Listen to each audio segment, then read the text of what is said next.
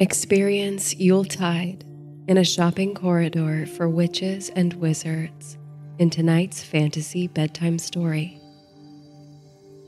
Sleep and Sorcery is a folklore and fantasy-inspired sleep series. My name is Laurel, and I'll be your guide on tonight's fantastical journey. Sleep and Sorcery is one part bedtime story, one part guided meditation, and one part dreamy adventure. Listen to my voice for as long as it serves you, and whenever you're ready, feel free to let go of the story and venture into sleep. If you're still awake at the end of the story, I'll guide you through a relaxing visualization exercise for rest and belonging.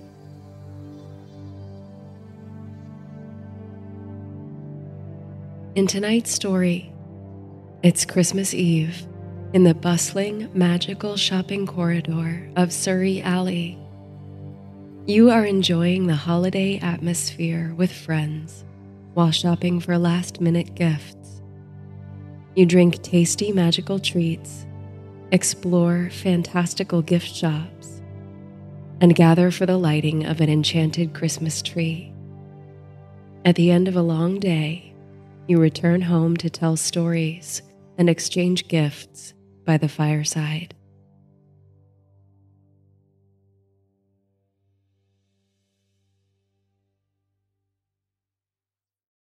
They lighted candles in the winter trees.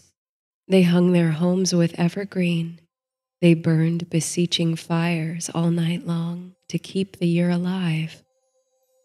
And when the New Year's sunshine blazed awake, they shouted, reveling. Through all the frosty ages, you can hear them echoing behind us. Listen. The Shortest Day, Susan Cooper.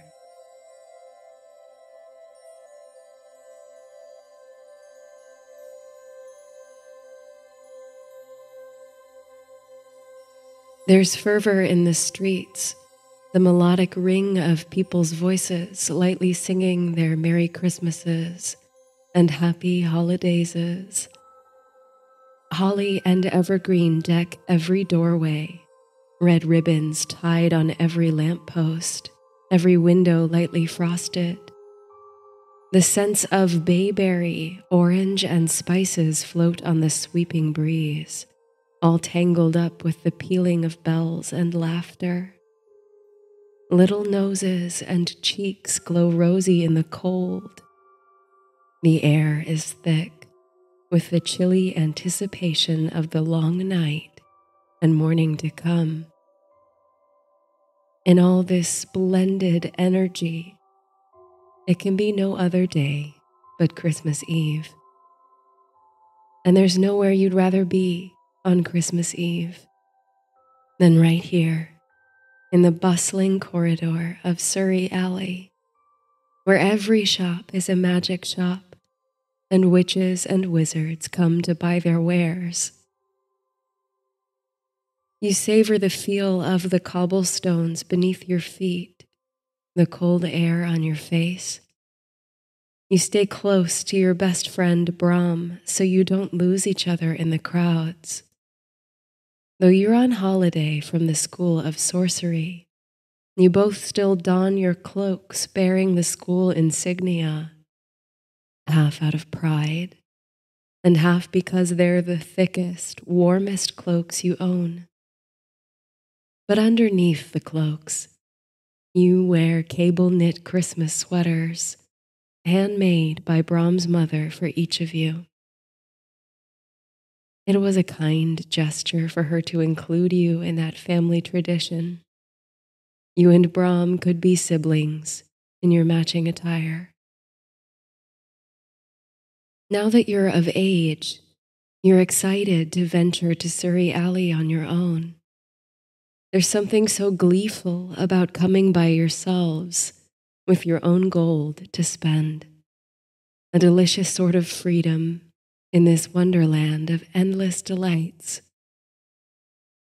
And Surrey Alley does not disappoint at Yuletide. The hidden promenade, tucked away behind London's Covent Garden, behind a magic veil that only those in the know can pass through, is positively alive with joy and cheer. There are carolers on the corners and floating baubles in the sky above the street, as though in search of a Christmas tree to hang themselves on. Snow coats the rooftops of the little crowded shops and cafes like powdered sugar, making them look like frosted gingerbread buildings. Tiny icicles shine like diamonds from awnings and eaves. With so much excitement and such delights round every corner, you feel almost overwhelmed. But Brahm nudges your arm and gestures off to the left, where you spot the famous bookshop, Bob and Wheel Books. Good idea, you say, as the two of you weave through the throngs to the bookshop's entrance. The real mission today is to gather up last-minute Christmas presents for some of your friends and family. Your other best friend, Violet, who's spending the holiday with her parents in Australia, is an avid bookworm.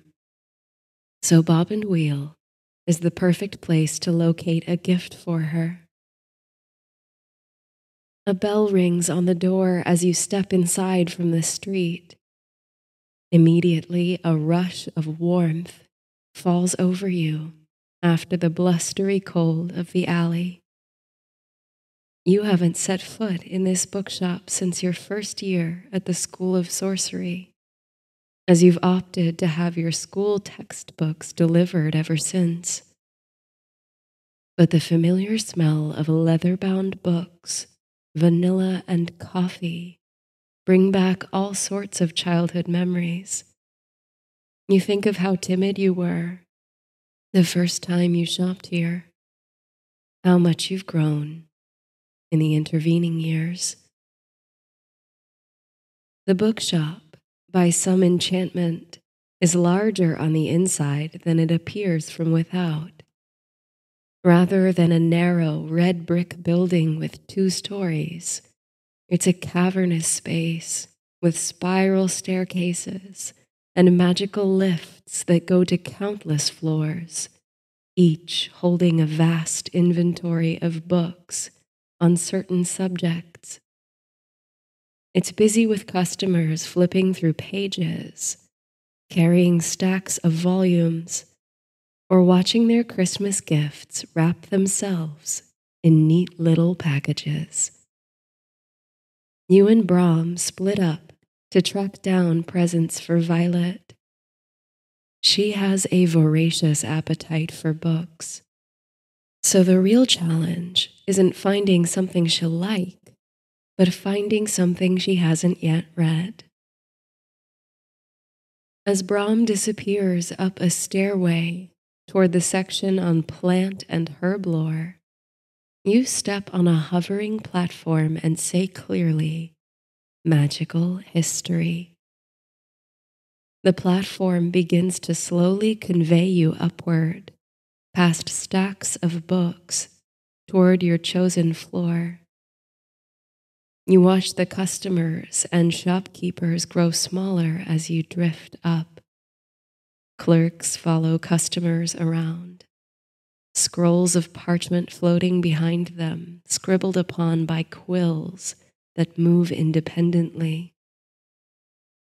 Even years after your initiation into the secret world of magic and sorcery, such a sight still makes you swoon with delight. The lift comes to a halt at the history floor, which is peaceful and quiet compared to the main thoroughfare. You suppose history books aren't most people's idea of a thrilling Christmas gift, but you can understand the appeal. They're a window into the great mysteries movements of people and ideas across time. You wind your way through the stacks of books, reading the lettering on the spines, biographies of great witches and wizards, monographs on magical empires. The choices are seemingly endless. But as you round a corner, you find a small display table of books with brightly colored binding and covers. It's a whole collection of books by a celebrated magical historian, all reissued with beautiful designs and gold-trimmed pages. You pick one up, open the cover, and feel the spine pleasantly crackle in your hands. It's the exhaustive history of the School of Sorcery, founded centuries ago by Merlin himself. You think of Violet, whose own copy of this book is second-hand, tattered and worn from poring over it again and again. Edges frayed, pages falling out, gold lettering faded on the cover. There's a certain charm about that old book, but you have to imagine she'd appreciate the opportunity to set it upon the shelf and crack open a beautiful new copy. There are full-color illustrations within that move and wink as you flip through. It's a beautiful edition. You tuck it under your arm, feeling light and cheerful as you return to the lift. You wish you could see her face tomorrow morning when she opens the package and sees the beautiful cover and the image of the renowned wizard smiling back at her. You rendezvous with Brahm in the checkout line, which snakes through the bookshelves behind the register. The shop echoes with happy chatter as you slowly inch toward the front of the line. Brahm has selected a book of magical herbs and their uses in healing and medicine. It's full of elegant botanical sketches and even has pages for the reader to fill out with their notes and experiments. At the register, the smiling clerk offers to gift wrap your items and ship them directly to the recipient. You watch as a shining red ribbon ties itself round the book of history, and you scribble a short note for Violet. Then the clerk drops both books into a small cabinet and closes the door. You hear a sound like the tinkling of bells and see a puff of silver smoke rise from the cabinet. And you know the books have been instantly transported to Violet's door. You leave Bob and Wheel books as light as you came in, but with a wave of relief, knowing you've crossed such an important person off your Christmas gift list. The sun is starting to set on Surrey Alley, and lamps are springing to life around you. The dim, late afternoon brings a new surge of cold over you. You shiver as you move down the alley with the flow of the crowd. Brahm's teeth are chattering, and the two of you agree to duck into the first place you can find to procure some hot drinks. As luck would have it, you're only steps from Pepper's Pies and Potions, a cafe that may look shabby from the outside, but makes the most delicious pasties and drinks. You step in off the street, relieved to see it's not mobbed with patrons. The owner, Pepper herself is behind the bar, slinging drinks for the few customers at tables. You order hand pies to snack on and peruse the menu of winter drinks. There's hot mulled cider, hot chocolate with every flavor imaginable from peppermint to lavender, and Pepper's famous mystery potion. You've never tried the mystery potion before, afraid to go out on a limb when more familiar options are available. But everyone you know who's tried it has described it differently. Pepper claims the drink transforms to please the taste buds of the drinker at the moment it's drunk. Today you're feeling adventurous. You and Brahm both order the mystery potion. When he takes his first sip, Brahm's eyes light up. It tastes like hot buttered rum with a sprinkling of cinnamon and something like cardamom. Brahm exclaims that he didn't even know he liked cardamom until now. You take a cautious sip of yours, and immediately you feel it warm you from the inside. The taste is hard to describe. It's somehow herbal and sweet, delicate and strongly spiced. It makes your throat tingle and your head feel clear and bright. You struggle to decide what it reminds you of, but your mind fills with childhood memories and broken images of Christmases past. You thank Pepper for the delicious refreshments and breeze back out the door, drinks warming your hands. Your cheeks flush as you meet the cold, but it can't break through the spell of warmth cast by the mystery potions. The lamps burn bright with flickering gas flames, and the lit-up shops lining the alley look like miniature buildings in a Victorian Christmas snow globe. There's another gift you and Brahm need to find on this trip to Surrey Alley. And this one must be especially heartfelt. You're looking for something for Brahm's mother, who has graciously opened her home to you for the past 6 Christmases. She's as dear to you as your own family. A generous woman who makes every room she enters feel like home. So off you traipse down the cobbled alley, inhaling the sugary, spicy fragrances that waft from the doors of cafes. You carry your drinks in takeout cups, feeling the warmth against your own hands and warming you from the inside out with each sip. A quartet of carols trill a sweet song.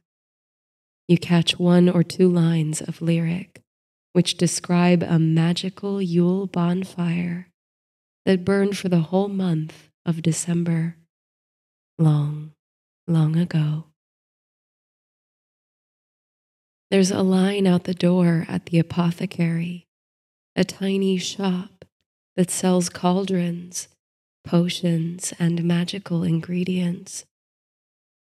You spot a friend from school in the line, waiting with a small group of people who must be her family, as they all sport nearly identical button noses and sparkling green eyes. You and Brahm give her a cheerful wave as you pass by. You peek briefly into a shop called Sight and Seer, a dimly lit boutique that sells crystal balls, scrying glasses, casting runes, oracle decks, and other supplies for the arts of divination and prophecy. The shop smells of sage and incense, and a faint haze seems to float in the air around you as you explore the displays. While the objects certainly pique your interest, you aren't sure anything here will do for Brahm's mother. There's a ginger cat winding its way under table legs, and it chirps merrily as it rubs against your leg. You stoop to give the cat a friendly scratch on the head. Back on the street, Brahm nudges you to go with him into the hat shop, Bettina's best, intrigued by their window display. Behind the glass is a charming tableau featuring mannequins made of snow, modeling increasingly elaborate hats and hair accessories. You give Brahm a smirk, and he insists he's heard his mother lamenting the state of her old hats. This shop must have just the thing to delight her. So you stumble inside out of the cold. As Brahm heads for the classic witches' hats, you marvel at the more extravagant headwear on display. There's a fascinator made of realistic butterflies, flapping their iridescent wings, a headscarf made of black fabric that shimmers like the night sky riddled with stars. Brahm selects a pointed witch's cap in the traditional style, made festive by a decorative sprig of holly. He asks earnestly if you think she'll like it. You reassure him that it's just perfect. But you still aren't sure what to get for her. How do you say, with only a small gift, how thankful you are for a person's hospitality? How lucky you are to be welcomed into the family. Now a flush of blue evening casts its veil over the shopping corridor of Surrey Alley. You're coming to the end of the main drag of shops, but you haven't yet given up hope. After all, there's a little square just ahead where a magical Christmas market has sprung up around the great festive tree. You can see the tree now, a great spruce stretching high into the darkening sky, at least 20 meters tall and towering over even the tallest of structures around. The chime of a clock tower suggests that it's already 5:30. There's plenty of time to get a good vantage point to watch the tree lighting ceremony. A spiral of snow flurries are falling delicately around you, melting as they reach the cobblestones. As you approach the square, your heart flutters. Little wooden stalls, roofs dusted with blankets of snow, encircle the tree. Food stalls sell hot pastries rolled in sugar and cinnamon, steaming sausages, and fresh salted pretzels. Mulled wine and hot cider flow. Vendors sell handmade items and wares, rustic wands, unique broomsticks, pottery, candles, paintings, and hand-carved marionettes. You and Brahm amble round the perimeter, eyeing the marvelous toys, gifts, and magic supplies for sale. You can't remember ever feeling so charmed as you do now. It's as though you've stepped into a Christmas card. And as you weave through the stalls, admiring watercolor paintings of Surrey Alley through the seasons, paintings with leaves or snow or rain that really falls before your eyes, or gasping at exquisitely made garments, you keep your eyes peeled for a special gift, for a very special person. You know it as soon as your eyes fall upon it. You don't say anything, but you begin to drift effortlessly toward the tiny stall. Brahm has to hasten back to catch up with you after realizing you're no longer by his side. There's nothing so magical about it, really, but something about it catches your eye, captures your heart, and doesn't let go. Behind the stall's birchwood counter sits a small, middle-aged woman, bent over something in her hands, which move with a careful, deliberate activity. All around her, on the counter, on shelves behind her, on floating shelves and hanging from the ceiling, are hand-carved wooden nutcrackers, each unique and unalike as snowflakes. There must be hundreds of them, every size, color, shape, and style.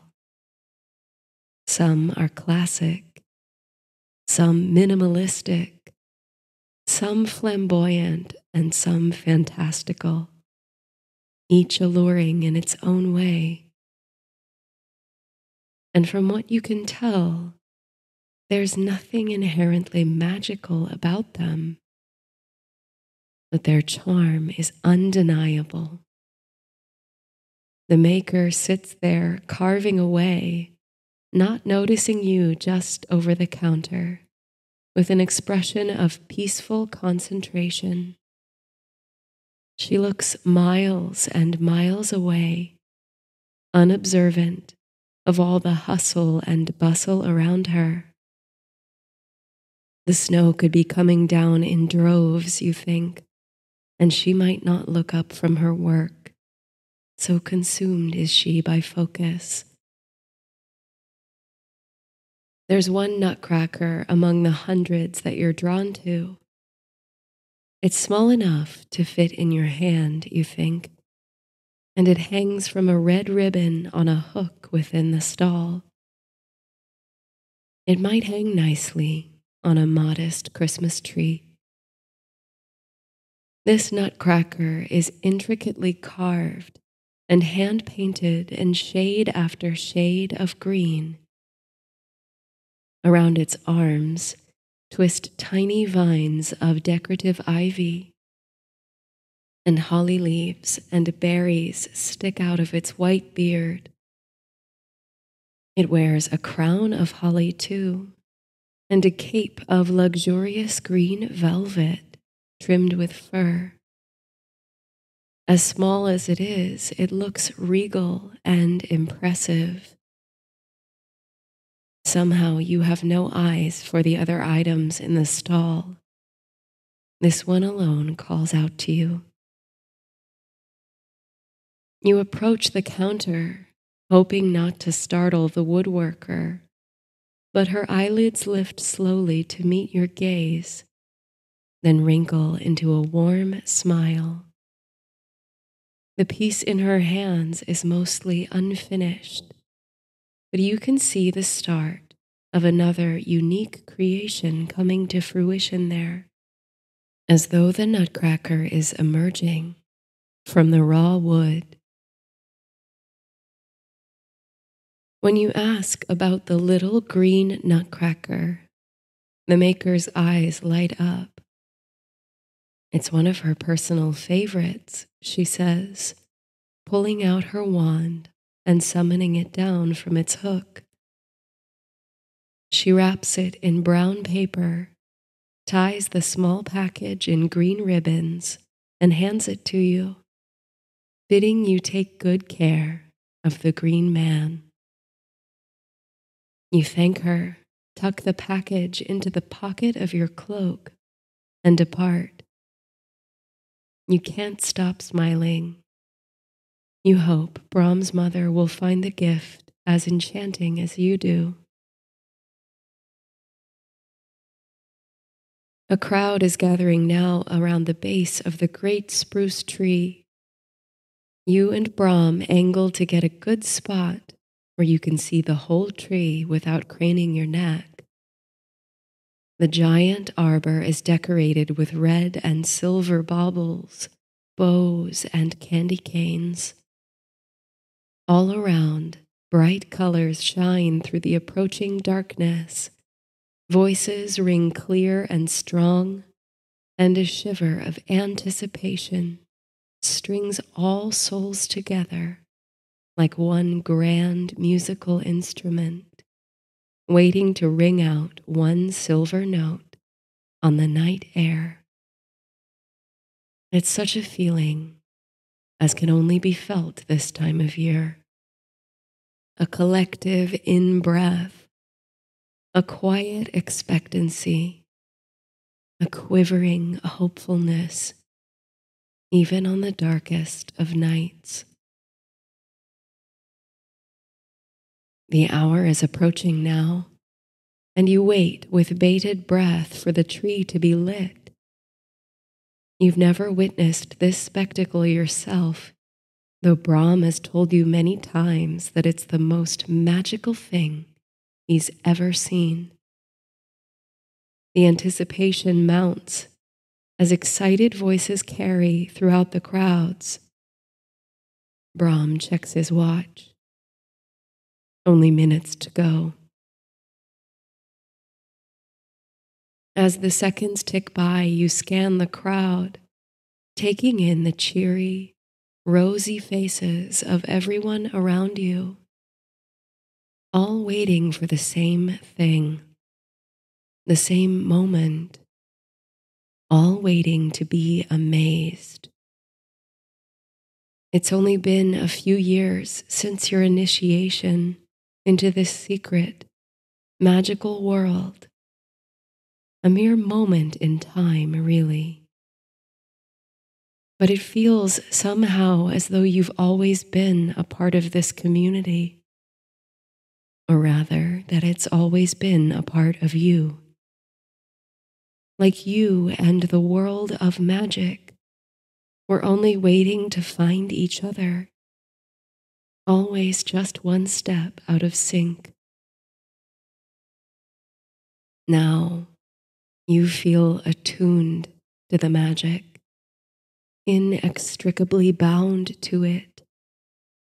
It flows through you in every moment, infuses your every choice.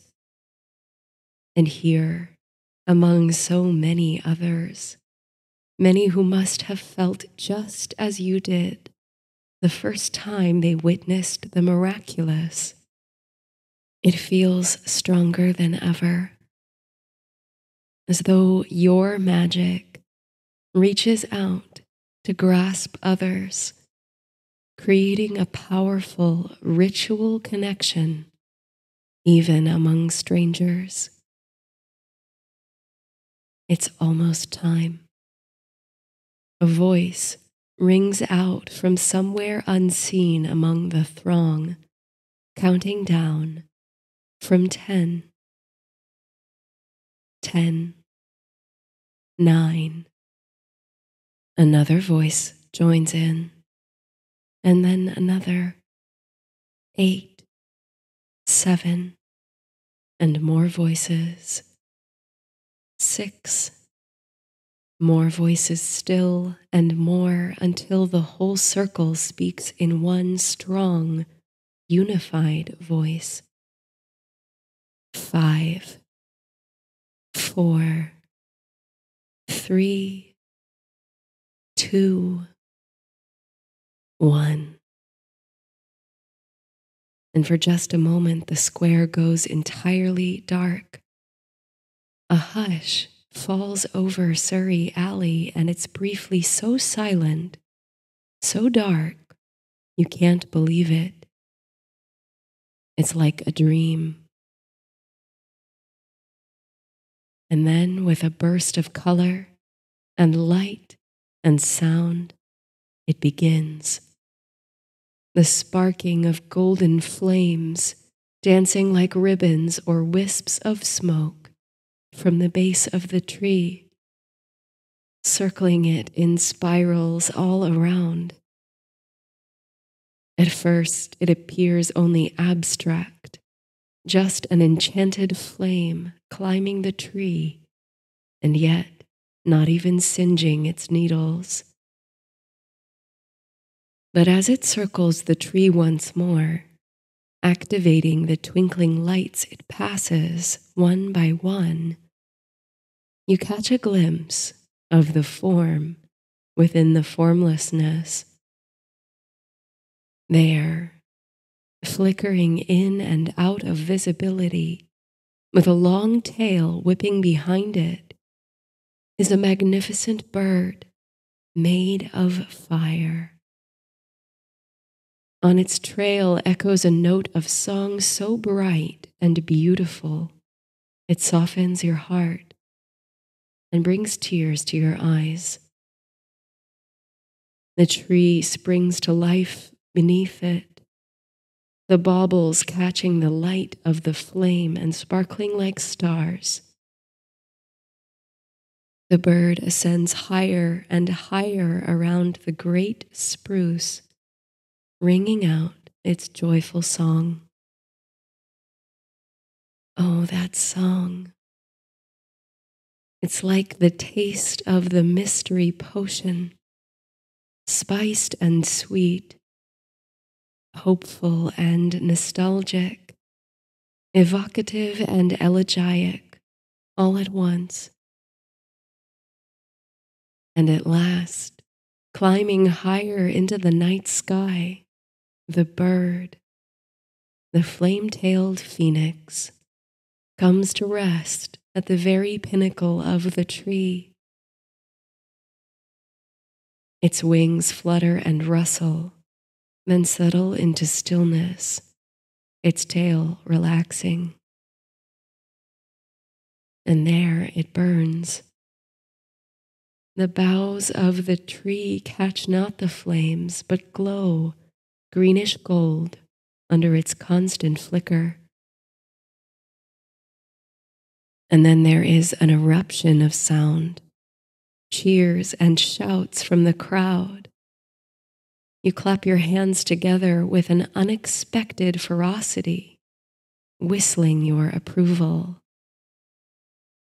Laughter, cries of merriment, and a milling and a mumbling and a marveling. Slowly the celebration diminishes, and the sizzle of sausages on the grill can once again be heard above the din.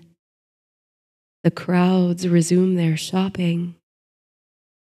The phoenix burns on above the square, little snowflakes dancing in the glow of its flame.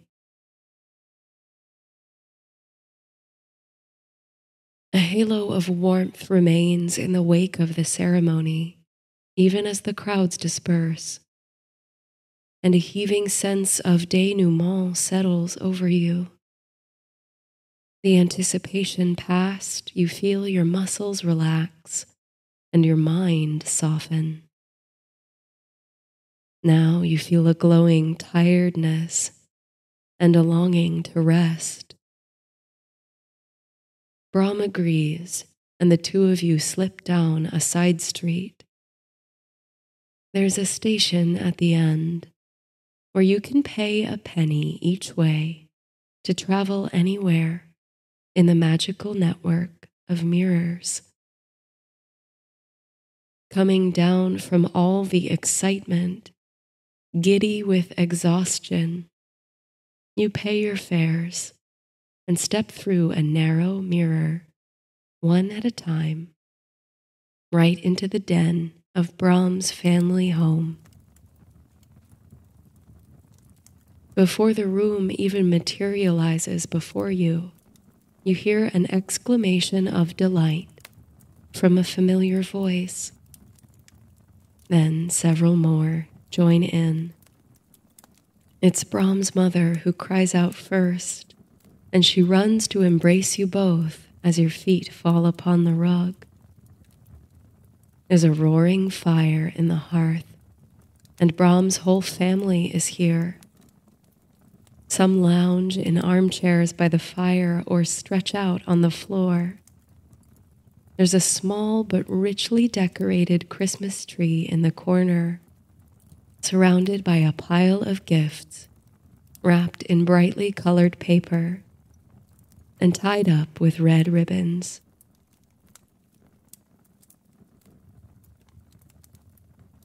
It feels like home, like childhood, like magic, being surrounded by so much love and gratitude. You're happy to take off your heavy cloak and sit before the fire. You can feel your icy nose and fingers defrost in its radiant warmth. Soon there's tea and a heap of cookies on the coffee table, and there's music playing lightly under the cheerful conversation. Brahm tells everyone about the tree lighting. The best one yet, he insists, a rosy glow in his cheeks. Someone starts describing a cherished Christmas memory, and soon everyone is chiming in with jokes and stories from Christmases past. Brahm's father is eyeing the pile of presents clandestinely and even sneaks away from the table to shake one by his ear. Brahm's mother, with a knowing look in her eyes, suggests everyone should open one gift tonight, to delighted surprise from her children. There's laughter and glee as everyone makes for the pile, retrieving a gift with their name on the tag. Your stomach fills with butterflies as you see Brahm's mother take the tiny package wrapped in brown paper. You do hope she likes it. You watch as she unties the ribbon and removes the green-clad nutcracker. She looks up at you with glossy eyes and pulls you into a firm embrace. She doesn't say anything, but crosses to the tree and hangs the ornament from a prominent branch. Then she squeezes your hand. It seems for a moment that you can see in her eyes the same bright and moved expression as you noticed in the woodworkers when you selected the gift. It gives you some pause. The gift exchange continues until there's a clutter of wrapping paper strewn across the floor and a satisfied gleam on every face. Brahm's brothers wave their wands to clean up the debris.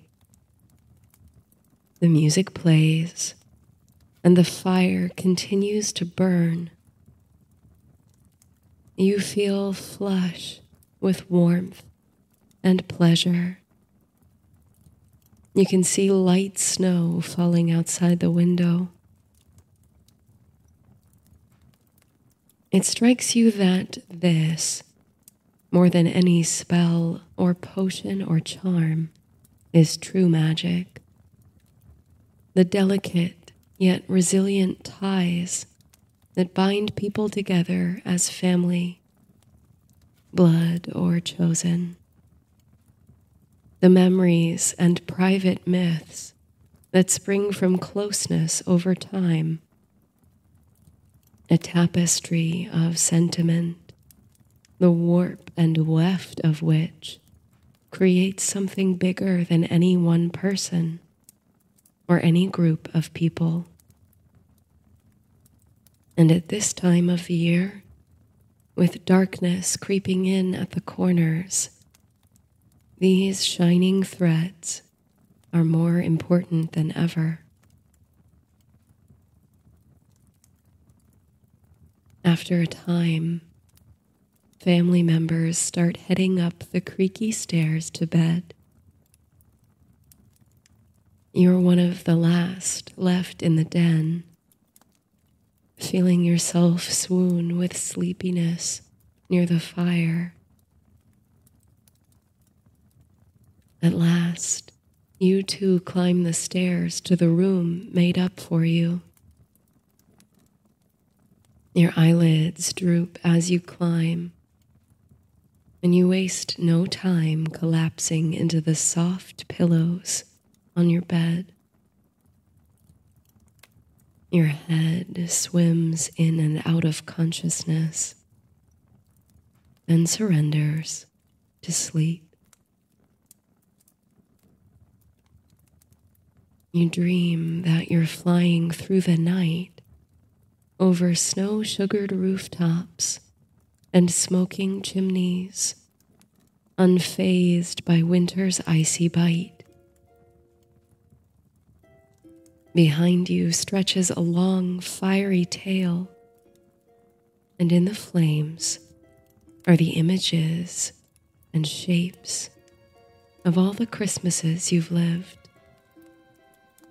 and all the Christmases that ever were. You soar, surging, spurred on by the strength of the magic that abounds in quiet places, on modest boughs, and in the eyes and hands of loved ones. You shine on.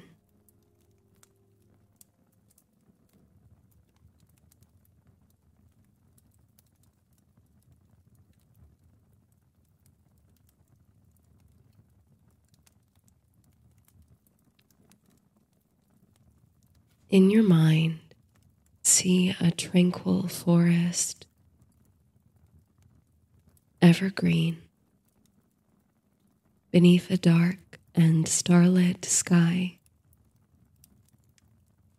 Snow is falling gently on the trees, clinging to the boughs. Watch as the snow flurries bounce on a gentle night breeze, following irregular patterns from the sky down to the earth and the branches of the trees. Notice the contrast between the brilliant white of the snow, lit by the moon and stars, with the darkness of the night sky and the silhouette of dark green forest. Like the contrast of festive gatherings and quiet reflection that both feel at home during the winter holidays. Allow yourself to feel the same kind of peace and serenity of this quiet winter's night. Maybe you're decompressing after work or recharging after a spirited get-together. Let that energy and any stress dissipate as your body and mind find calm and flow, like those snow flurries dancing on the wind, gracefully tracing their unexpected paths, letting themselves be guided by greater unseen forces.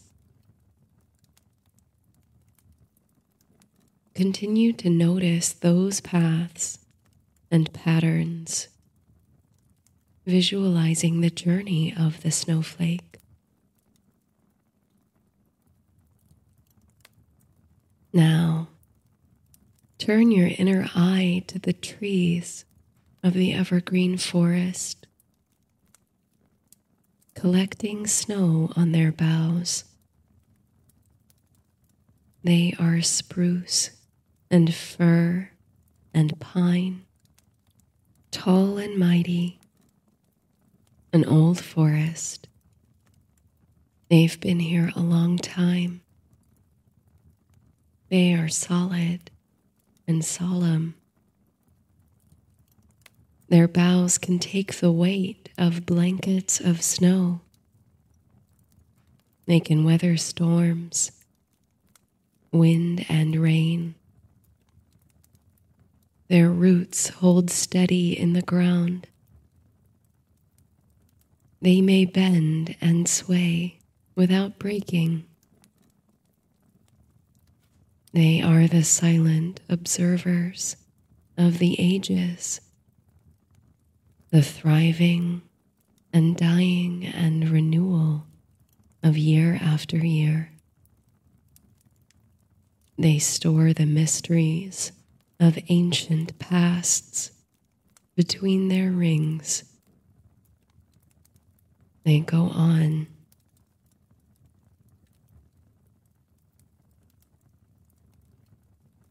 This season can be so hectic, but it can also invite rest and peace, calm reflection on the year that's come and gone.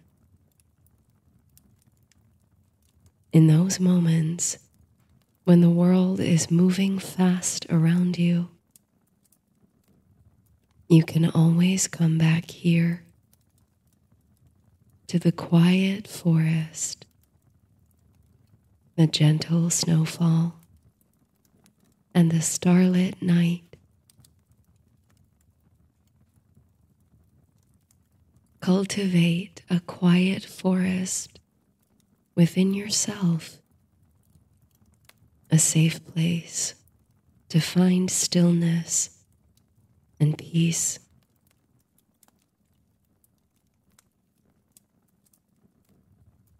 Wherever you are, wherever you come from,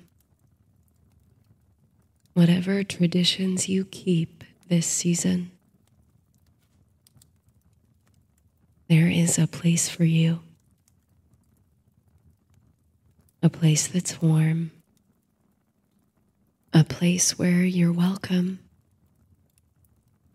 a place where you're loved.